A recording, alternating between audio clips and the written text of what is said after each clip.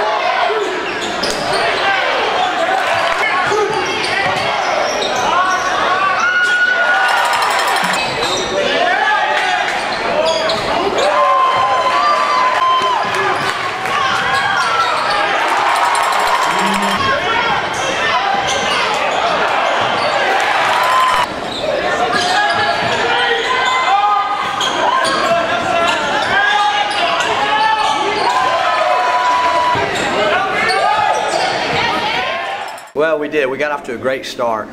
C.J. Davis went nutty on us, and I think he was 8 for 11, had 21 points. And when you score like that, I think we were 9 for 13 in the first half. And when you're shooting the ball and making shots, the game's a lot easier. And I felt like we guarded hard, defended, kind of had a big lead, and just did enough in the second half to kind of never let it get threatening. And that's really, you want to increase on your lead, but really we just want to make sure we can keep advancing and keep playing. So I was, proud and fortunate to shoot the ball the way we did.